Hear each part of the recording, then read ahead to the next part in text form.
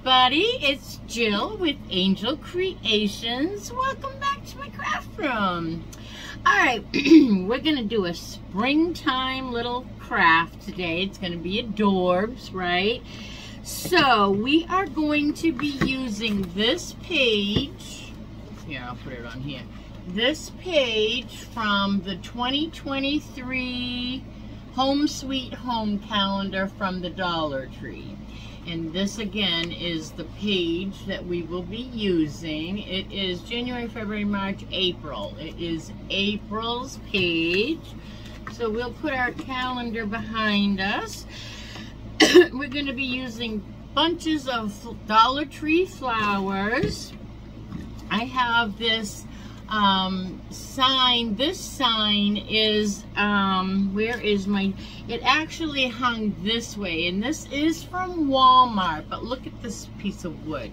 You can get this at the Dollar Tree all day long and just give it a whitewash like they did, okay? And I'm just doing this one. I have to go to the doctor's today. Nothing important, just a regular 3-month diabetic thing, check in. So just for time's sake, I thought that I would go ahead and use a already whitewashed board, and we are going to be using one of these little palettes from the Dollar Tree as well. You don't even need to take the sticker off because we are going to be covering that. So the first thing I need to do is cut out my freshly picked, and I'm just going to give that a rough pick, a rough cut. There's a cute little bee on here we might save. I didn't notice that the first time around here as I was getting ready for our craft today. But there's a cute little bee, so maybe we'll save him if I don't forget. Alright, so we're going to cover the palette with the words that say freshly picked. So it's not going to fit perfectly, so we are going to have a little extra on both sides of the dark part of this. And I am going to Mod Podge this right onto my palette. You can use the purple glue stick if you would prefer, but I am going to just Mod Podge this on with the makeup brush because that seems to be the trick with the Mod Podging. I don't know where I learned it. I saw it on somebody else's channel, but they are right. This is definitely the best hack for putting on. Make sure you get your ends really good. All the ends so that your paper stays down nice and snug. But yeah, I don't know how they learned it either, but it just seems to be perfect. Alright, so let's put our paper down. Get a scraper from the Dollar Tree, and let's just scrape that so that we don't have any bubbles. Nice and smooth, just like that. Now, I was thinking about sanding in between the words, you know, because it's hollow on the other side, but I think I like it like that. So I'm going to stick with what I have. I'm just going to cut off my excess paper here, and then we'll sand it down. But I'm going to put it aside until my Mod Podge dries, and then I will sand that down. But this is perfect. We have no wrinkles, and there is our freshly picked. Alright, so let's put that aside for a moment. Let that dry up. Actually, maybe I will take the blow dryer to it. My goodness, we have crud around the Mod Podge cap. I can't even get the cover back on here. Alright. I think I got it. Alright, there we go. So, let's dry this up real quick so that we can place it on our board. and start putting our board together. There's no wrinkles in this at the moment, but if there were, this heat would get them out.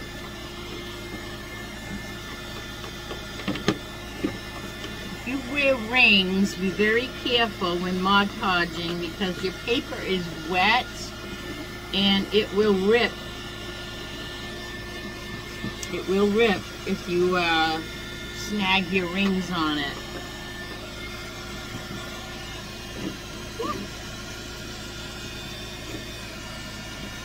Get my ends good so I can sand.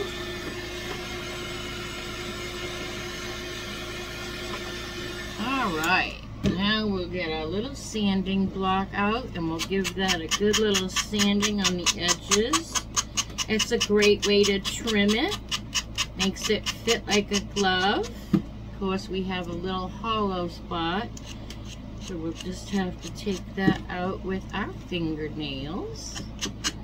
And we have to do this side. And I think I trimmed, we'll do it anyway. But I think I trimmed off the top and bottom pretty good. Alright, I'm just going to snip off those pieces where there is no wood behind them to sand. There we go. Just like a glove. We'll sand the top and bottom anyway, but I think we did a pretty good job. I like to get my corners, you know that. I like to give it a lot of distressing, but if you don't like to do a lot of the distressing, then you tone that down. Do it your way. All right. So now I have my freshly picked. There's a glare, I know. Okay, so now let's put some things back where they belong. Now we are going to hot glue this right down to the bottom of our board. Not to the very bottom. I do want to leave a little bit of wood showing down there.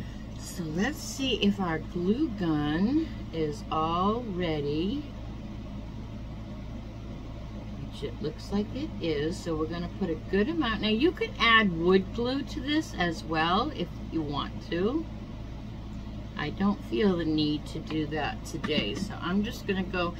And the two runners on these pallets fit perfectly on the board, so it is pretty easy to center. You are gonna have a little bit of your freshly picked hanging over the sides. I like that. So we'll hold this down.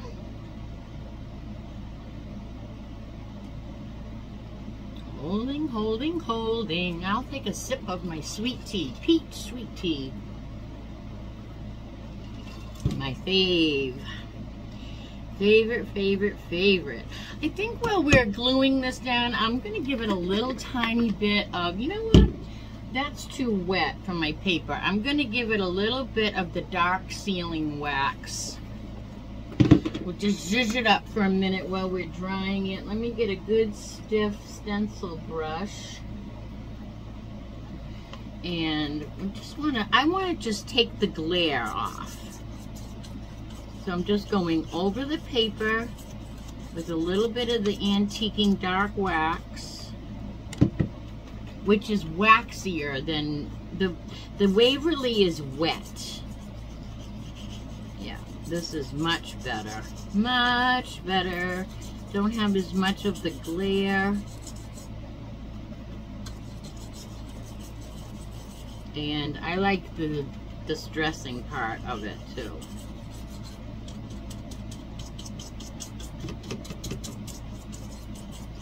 I don't like everything stark white. I don't know what that, it's just me.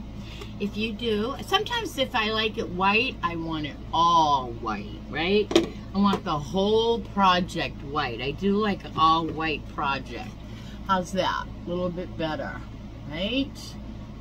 All right, now we're gonna make a bouquet of fresh picked flowers from the Dollar Tree.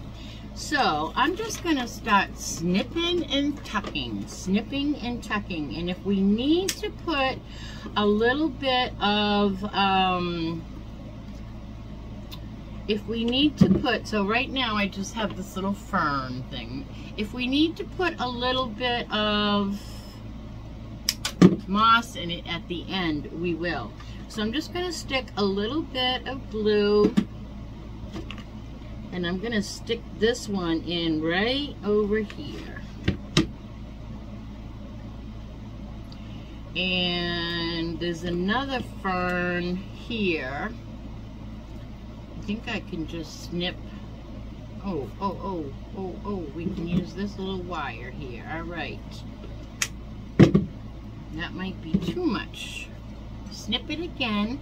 So now comes the filling, right? We're just doing all of the filling.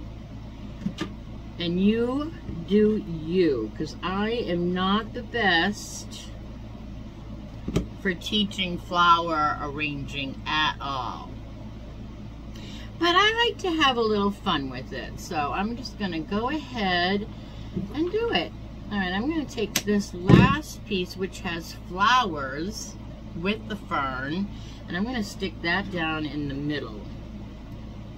Give it a good amount of glue so it touches somewhere and glues somewhere. I'm going to stick that right down as far as I can go in the middle. Hold it down and glue it. So we have kind of a base, right? Now I want to put a few of these white flowers down in.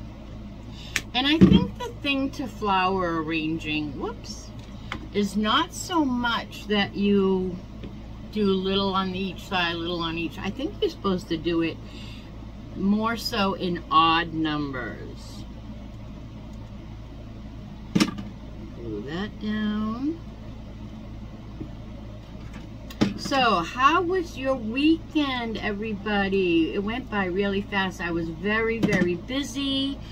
I ended up getting my pressure washer out to pressure wash my house because it really needed it. It's white. I have white siding, and it was not green, but definitely getting dirty. And so I had to pressure wash the house. And then my neighbor, who's in her 80s, came over, and she started helping us with moving, like, I don't know how to explain it, but she started helping us. And then we looked at her house and said, listen, when we're done with our house, this is my roommate and I, we're gonna come over and do your house. All right, I'm gonna go with, the thing is, I think I'm gonna go with some springy colors now. Okay, look at how beautiful that is.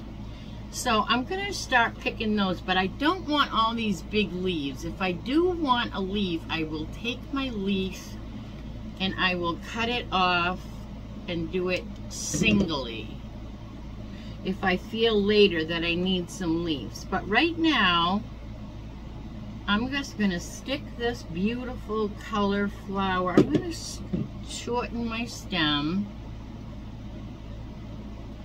because we don't have a lot of room behind our palette. And now I'm going to steal one of these beautiful stems, and these are all from the Dollar Tree. Every one of my flowers is all from the Dollar Tree. Stick this one in, maybe behind here. Yeah. Well, another one of these bouquets are beautiful. Beautiful colors. Absolutely gorgeous. I love what the Dollar Tree is doing this year with the flowers. I love that they do the little dusting, which makes them so much more high-end. Right? Stick that down in there. Bend it. All right, I'm gonna throw some pink in, and then we'll do some moss and some, oh look, I have a flocking ball. I think that he was meant to be on here. He came out with all the other ones. So let's add a flocking ball. Why not? Let there be flocking balls. We'll stick him right down in the front there. All right, I want to add some pink. And I think I might just, let's see. I might cut some of this head off. It might be too big. Unless, let me try it without glue first. Oh yeah, that's going to be gorgeous. I'm going to stick it where it is and put a little glue because I'm happy with the placement, so that'll be fine. Maybe a little bit more white in the back. A little bit more white. So I got quite a long stem here because I want this one to be tall and in the back. There we go. All right. Now I'm going to just get a little bit of my moss, Spanish moss, excuse me for practically standing on my head, and I am just going to put, we couldn't fill up our container because it's only this thick, right? So we couldn't fill that beforehand, so we're going to just tuck and cheat after the fact and put just a little bit of moss running along the bottom so we don't see our stems. See, we're going to cover this. See all those raw? We're just going to cover that with moss, okay? So what I like to do is kind of make like a hot dog out of it, and it kind of stretches it a little. And then once I have it, if it's too tight, I just fluff it up. All right, and then I'm just gonna go with a whole bunch of hot glue. We're probably gonna run out of our stick here. Whoop. I know.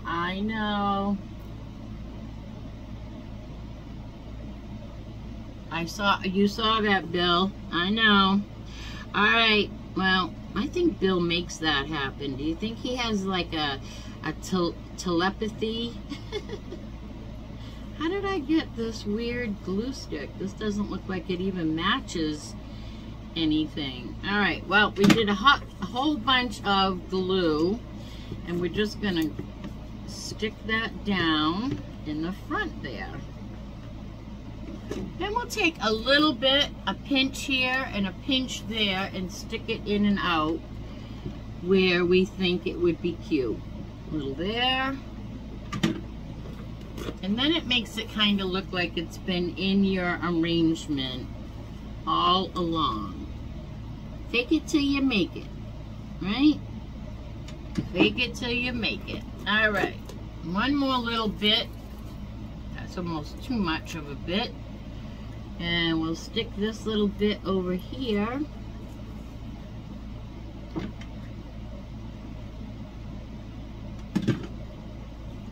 Just like so. And there is our beautiful, well, I think I will put one more little bit. One more little bit. One more little bit. I used to have a cat named Little Bit. Rest in peace, Little Bit. Rest in peace. All right, that's perfect now. So here is our beautiful bouquet. What do we think? Do we think that these ferns need to go in a little bit more? I think they're perfect. Freshly picked. Now I'm going to clean up my moss real quick. And then I want to put a little jute. A little jute. We need a leaf anywhere? Let me see. Yeah, let's stick our leaf in here. Why not? We plucked it off. Just stick it right behind these white flowers. Just like so. Alright, so put this beside me for a second so I can't stand the moss, you guys. I cannot, like, I have to stop. I can't craft anymore because of this moss. I just can't. Okay, now that we have that all over us, we're going to take our board back and we're going to take some jute, Dollar Tree jute, and I'm going to wrap it around the back here. I'm going to hold it with my thumb, in the back. And then I'm just going to wrap, keep wrapping and crisscrossing and going over each other and under each other and just filling up a spot with some jute up here. And then I am going to cut it and glue it in the back. Well, I guess I will glue it first. Right, using my, I'm going to tie it off to the rest of this piece here that I left hanging. I'm going to tie that off. Why not? Just secures it a little bit more.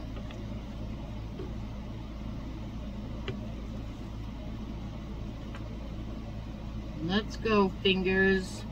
So I had a busy weekend, pressure washing, and it took a lot out of me. I'll tell you what, I got sunburned again. Even though I had 70, look at, I had 70, I don't know if you can tell, but I had 70 protection on.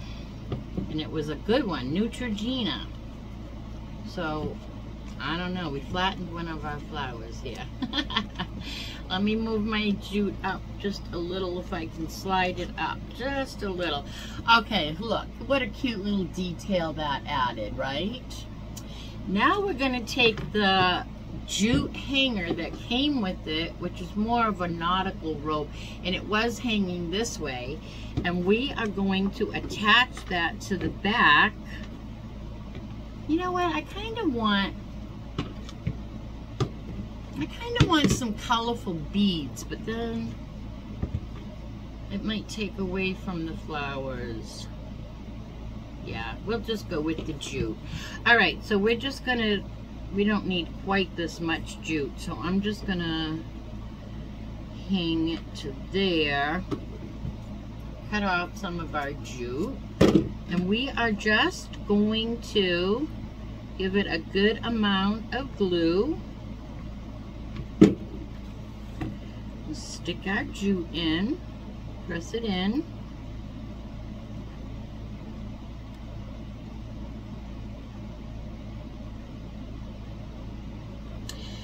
And so pressure washing was, yeah, very tiresome. I have to go to the doctor's today, and then I have to go to the dermatologist tomorrow. And finally, I think I will get the results of the biopsies that they did. So I went 2 weeks later to get the stitches out, and they did not have the results of the biopsy yet. Which even they thought was a little weird. Look at me gluing myself to everything here. It's alright, we'll just let it sit. It wants to string away.